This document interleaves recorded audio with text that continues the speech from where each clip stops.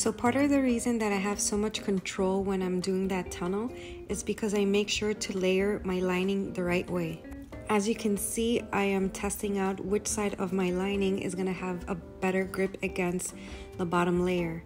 And this is to make sure that when I sew them all together, all the layers will be as secure as possible to each other and not slippery or all over the place, because that's going to make the biggest difference when you're putting together a bottom or a top with lining in between.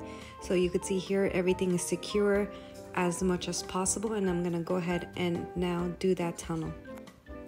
Since I do pull on the bottom layer to even out the length, it is very important that all the layers are stitched together or sewn together properly, and making sure the lining is the right way is a big part of having a good stitch for this tunnel.